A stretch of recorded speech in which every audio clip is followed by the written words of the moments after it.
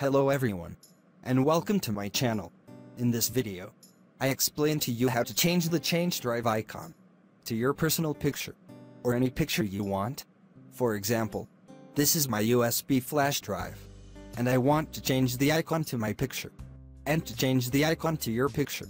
First, choose the image you want, and right-click on it, and from the menu, click on Open With, and open it with the Paint application. And after opening the image, click on the File menu, and from it, click on Save As. After that, select the location to save the image, and let it be on the desktop. Then type a name for the image. Then make sure that the image is saved in 24-bit temp. Then click the Save button.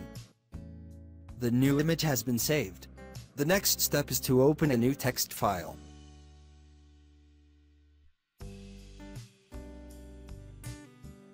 And write the code shown in front of you on the screen, and I will leave it to you in the description of the video.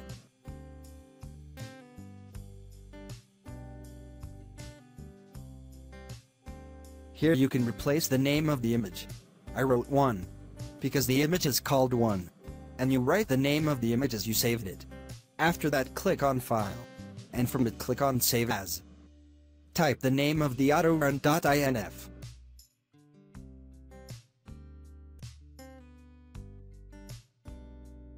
Then, in Save File of type, select all files, and finally, click the Save button.